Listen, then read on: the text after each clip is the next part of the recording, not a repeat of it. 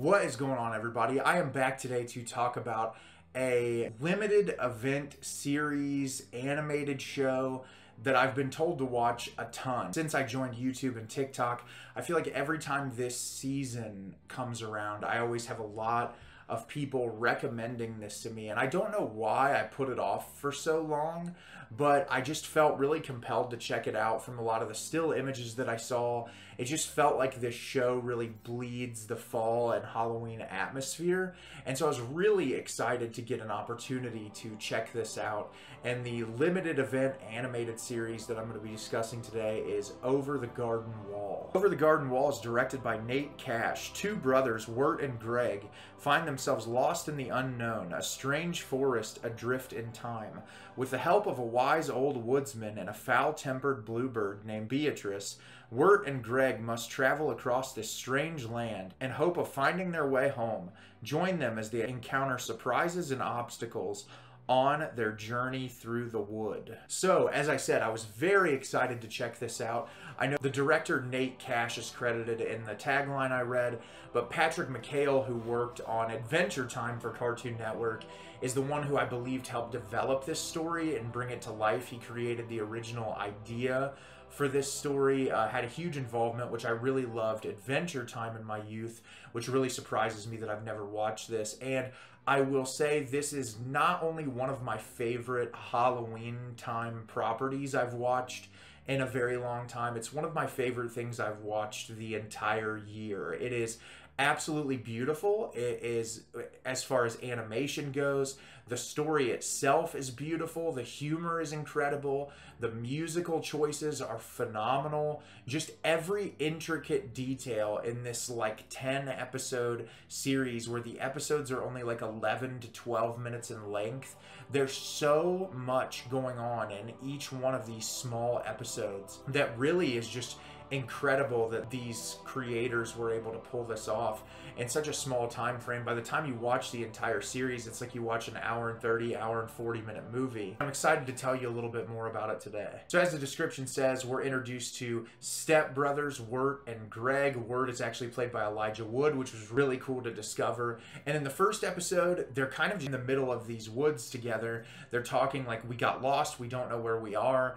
And shortly after, they meet this woodsman who tells them there's a beast in the woods and that they need to hide. And so they go into the woodsman's house, and this huge dog-looking creature shows up and chases them around. They find out shortly after that that is not the beast, and the woodsman tells them that they need to make for another town to try to find their way home. And on their way to the other town, they run into a bluebird, Beatrice, played by Melanie Lynskey, voiced by Melanie Lynskey, who says, hey, I can help you get to where you need to go. And so the entire series of episodes is these two stepbrothers who don't know how they got to where they are, how they got lost in this place, trying to figure out how to get back to their home and the strange things that they encounter along the way on their journey. And we also figure out more about Beatrice's character and figure out how she can talk. She's a talking bluebird. And I was just completely and totally immersed from the very first frame. This is some of the most beautiful animation I've seen in like a television limited series. It just bleeds that fall atmosphere. The colors in this are so vivid. There are moments where the animation, especially like the backdrops, look so hyper realistic. It's very, very impressive. There's a sequence at the beginning of the second episode where they're entering the town of Pottsfield. You really just feel fall all around you from every shot. And when they get to the town, they're introduced to these people that all look like pumpkins. And so there's a lot of cool little details like that throughout the show. And it is very fantastical, which is something that I really appreciate. But what I really love about the show is how dramatic it gets, and how we really at the core are seeing the relationship between these two stepbrothers who Wirt is obviously the older brother. I think they say he's like a junior or senior in high school. Greg is obviously much younger. Greg is this inquisitive young kid who just wants to experience life. He's just filled with joy. He doesn't let a lot get to him, which is what adds a lot of charm to his character. He was probably one of my favorite characters in the entire show. He's just so silly and over the top, and his dialogue delivery is fantastic. He sings these songs throughout the show that are incredible. And Elijah Wood's character, Wirt, is like the moody, angsty teenager who wallowing in self-pity because he's upset because he wanted to ask this girl out and wanted to date her. And the way that he went about it was very clunky. He didn't do a great job. And so he's just kind of always depressed in every episode, and it's pretty funny to watch. So those two contrasting personalities are really great, and it really makes their dialogue hilarious because Wirt obviously wants to get home, but he's very apathetic, and so that's a really interesting set of character traits that keeps you immersed while you're watching. And Melanie Lynskey, who plays Beatrice the Bluebird, does a fantastic job. And throughout the string of episodes, you're consistently questioning what her intentions are and what she is trying to do, and is she really authentically trying to help these kids. And you get an incredible array of voice actors in this. Tim Curry shows up in one of the episodes. Christopher Lloyd plays a recurring character. There's a really fantastic array of voice actors in this. I was so impressed with the soundtrack because there's a lot of amazing original music, both instrumental and with vocal performances that sometimes add comedy, sometimes add drama, sometimes are essentially directly telling you as an audience member what is going on at that very moment. And I've been listening to the soundtrack nonstop since I watched it because of just how beautifully composed the music is. It's very simple, but it's also very immersive, and it feels very atmospheric to that fall aesthetic that the show is going for, which is something that I can really appreciate. I don't want to go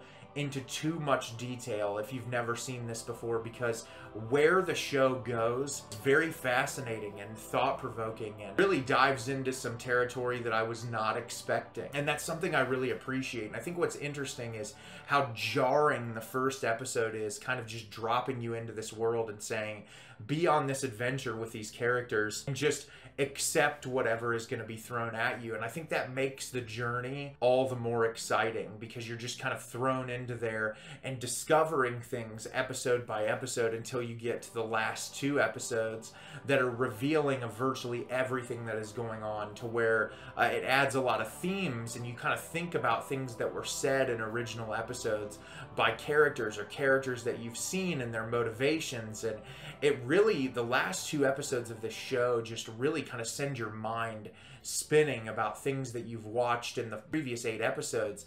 And I think the thought there is just incredible, and I appreciate the creators of the show for making something so thought-provoking and compelling that could have been a lot more simple if they wanted it to be. It could have just been this crazy series of adventures with these two brothers, but it becomes something much deeper, especially when it comes to the character of the Beast, who is constantly references as stealing people's souls and turning them into trees. The wood is grinded up for oil, and that's so dark and sinister. And I love the way the Beast looks when he's shown. You really just see kind of a dark silhouette with these piercing eyes that almost just look like a flashlight coming at you. It's just completely bright white staring at you, and being in the middle of that dark silhouette, it's really jarring. And I think that the design and the thought behind that design is really incredible. And I just absolutely adored this story. I think there's so much to praise about it. And like I said, I would talk about the ending, but I really don't want to get into that if you've never seen it. It came out in 2014. It's streaming on Hulu right now. And I would highly recommend, if you've never seen this before, watch it before Halloween. It is perfect for that atmosphere. I've already rewatched it a second time since I watched it the first time because of how much I loved it, and I can't wait to revisit it many more times in the years to come. So have you seen Over the Garden Wall? Did you love it? Did you hate it? Leave me a comment down below. Let me know what you thought. I think this series is absolutely perfect. I have no qualms with it whatsoever, and I cannot wait to watch it again. As always, if you can like the video and subscribe to the channel, helps me out a lot and lets me know the type of content you're looking for. I'm always putting out new material and look forward to getting more out for you in the near future. And as always, everyone, thank you so much for watching, and have a great rest of your day.